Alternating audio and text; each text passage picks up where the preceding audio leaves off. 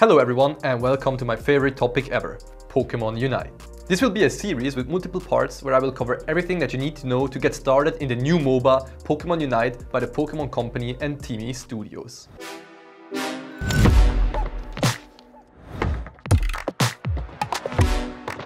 Today's episode will kick things off. I will explain how the game works on a very basic level. I will be talking about items and I will be talking about all the maps and modes that are available right now. So, how does this game work? The backstory for the game is basically that a powerful energy source has been discovered on the Eos island. This energy makes Pokemon grow stronger and provides them with enhanced abilities. So obviously, Pokemon trainers from all around the world will travel to this island and they will try their hardest to get their hand on this Eos energy.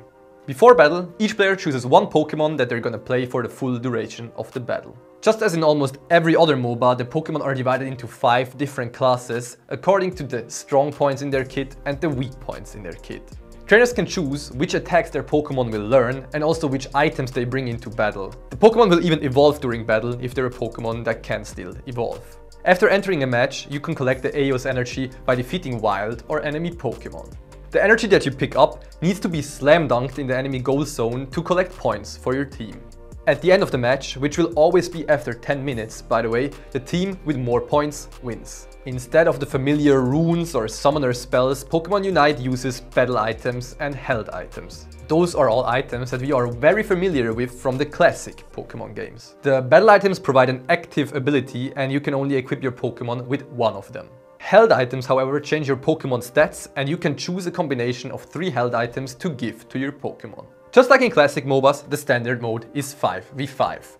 5v5 is played on a map that's called Remote, which features 2 lanes on the top and the bottom of the map and a big jungle area in the middle of it.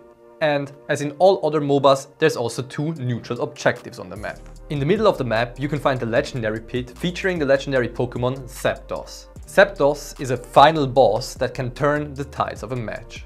If your team manages to defeat Zapdos, your team will receive bonus points and the enemy goal zones will be left without defense for a short period of time. In the bottom part of the map there's also the beach area with another objective. There you can defeat a Dreadnought to give bonus XP to your team and provide a shield for your teammates. But the 5v5 map is not the only playable one. There's a lot of different maps in the game, each with their very own mechanic. There's maps with less goal zones and there's also maps designed for a different amount of players, 3v3 for example. Thank you guys so much for watching. Please consider subscribing if you like this type of content.